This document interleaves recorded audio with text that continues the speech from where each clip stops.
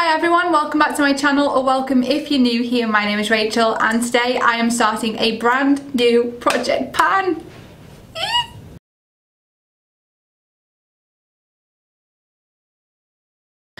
So before we get into it, I guess you're probably wondering why I am dressed like Harley Quinn. Well, not dressed like her, just have my makeup like her. And there isn't a real specific reason for it. I did go to see Birds of Prey the other night with my other half and it kind of inspired me to do my makeup a bit more out there, and then I just thought, I'll just do it like Harley Quinn, why not? And I am actually really enjoying this. It's got me out of my comfort zone and I'm really enjoying just being a bit more out there and more colourful, and I don't know, I just feel a bit more fun. Anyway, so today is a project pan and it is going to be a themed project pan, which I'm super excited about. I really love TV shows. I have done a Friends project pan in the past with Jaclyn and Claire, and today I'm going to do a Stranger Things one. Now you guys know I'm already doing a Pan That Palette series with, it does have a palette and it has an accompaniment palette.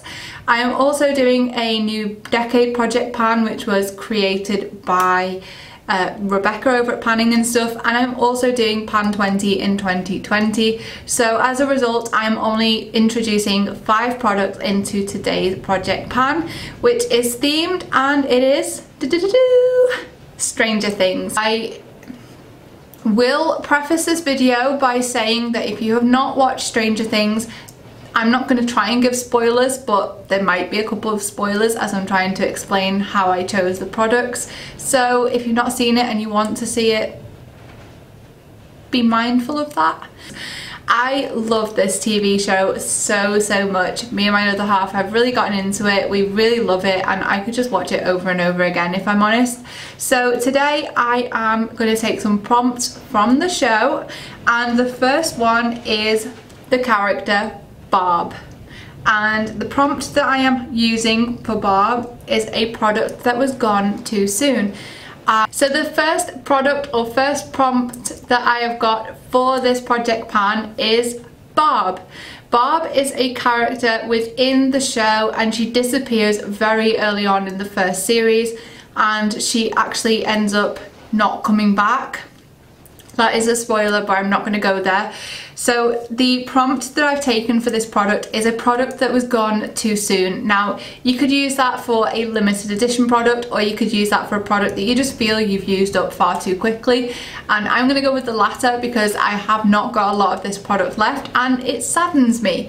And I'm going to insert a picture of how this product looks when I repress it because it needs repressing, and this is the Cover FX bronzer in Sunkissed, and you can see I've got such a little amount left that it actually has just crumbled.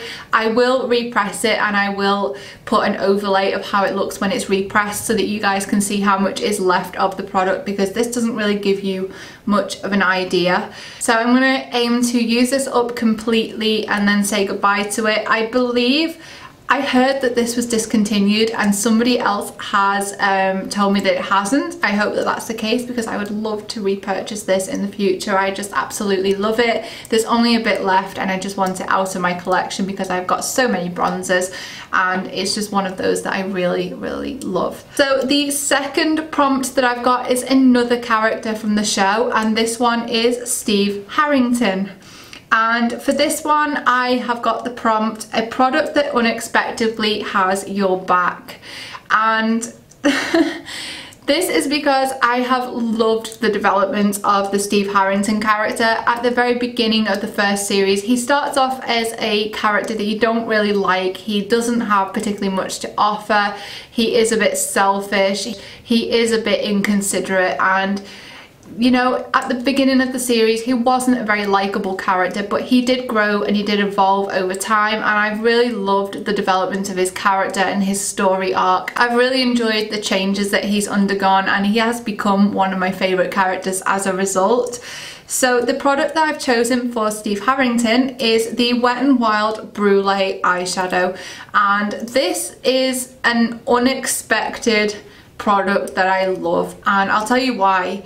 It's just basically a very basic cream eyeshadow, but This sucker has your back. If you have over blended your eyeshadow and you've done it up too high, this will blend it back down for you. This is like a universal eyeshadow get out of jail free card in my opinion. Today, as I was doing the blue eye, I blended it up far too high and it looked a little bit patchy, it just didn't look cute. So I used this to help bring it back into check, rein it in, and it looks so much better as a result. This is a product that has your back, it's got you covered if you go a little bit awry with your makeup, and it's something that you can rely on. I really enjoy it. So I am going to aim to hit pan on this first and foremost, but who knows, I may be able to use it all up within the time of the project pan. So here's hoping. We'll see how far I get, but I would like to at least hit pan and potentially use it up completely. The next prompt is another character, and it is 11. The prompt that I've used for 11 is a product that is special and precious and has an unrivaled ability to make you look good. Now, 11 doesn't have an unrivaled ability to make people look good. She is just overall a very special character with an unrivaled ability. She has special powers and she is just overall extraordinary. So this is an extraordinary product that always looks good, and it's in my Sweet Peach palette, and it is the eyeshadow Luscious, and this is one of my favorite eyeshadows ever, and I just love it with pretty much any look. I can always rely on this to look beautiful, and it's got a lovely formula. I just always think it looks nice with most colours, and it's just so easy to use, and it does have a special place for me. It is a special eyeshadow. It is an extraordinary eyeshadow to me, and that's why I'm putting it as 11. The next prompt is "Friends don't lie," and this is a quote that is said by all of the younger friends within the series. It's kind of their party motto. There are the 4 boys, Lucas, Dustin, Will and Mike. They call themselves a party, and their motto is "Friends don't lie." And they later introduced that to 11 as well. So the prompt that I have taken for "Friends Don't Lie" is a product that delivers exactly what you expect every time. A product that doesn't lie. And for this one, I don't know if this is going to be boring for you guys. It is my Anastasia Beverly Hills Dip Brow Pomade. This has been a product in a project pan previously, not this exact one, but an Anastasia Dip Brow Pomade. This particular one has never been in a project pan, and as you can see, I'm nearly halfway through it, and don't you think that that is really satisfying? That, you know, it's kind of like a pizza slice, and I'm trying to even it out and make it straight.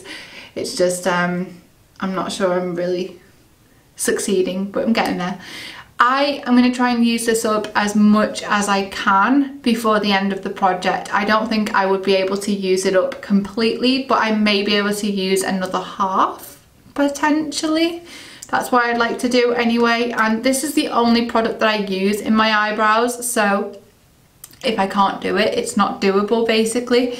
But I will use it religiously every single time I do my makeup. It is my OG, it is my best friend when it comes to my eyebrows, and I do fairly comfortably say this product does not lie. It does everything I want it to, and it delivers every single time. I love it. The final prompt that I am taking for this project pan is the Upside Down, and the Upside Down is a parallel universe within the series, and the kids call it the Upside Down because it's basically the same place but you're just completely somewhere else. So kind of like a parallel universe. And the prompt that I have taken for this is a product that turned your routine on its head, and this is a little bit of a curveball. I don't think people are going to expect me to have included this, and I'm going to be using Seche Vite Top Coat.